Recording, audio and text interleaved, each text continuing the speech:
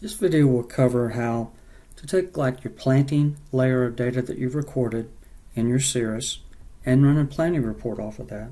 So if I come here to my 20 planting and load that up, I actually use the soil types of variable rate here, what you see on the screen for this company and this crop and so on around the field.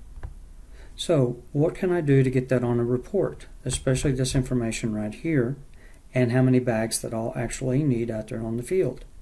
Well, and if I scroll that over to the right, it picks the next soil type. You'll notice the seed rate population goes up on each one, all the way up to 36,000 on that higher yielding soil type that I have out there.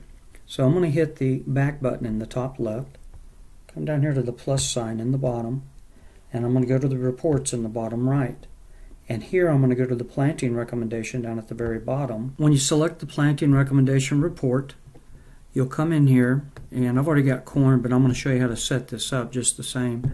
So select the crop, you would select your corn, your unit would be seeds per acre, your purchase unit would be, in this case, by the bag, and there's 80,000 seeds per bag. And hit done and save that. And now we'll pick our corn to run this report for, and then it shows you everything you've got for corn saved currently. And I'm going to grab this corn spraying 2020 and hit the select button, and it generates that report showing you those areas, whereas it's different variable rate population based upon the soil type and how many total bags you'll need across that number of acres.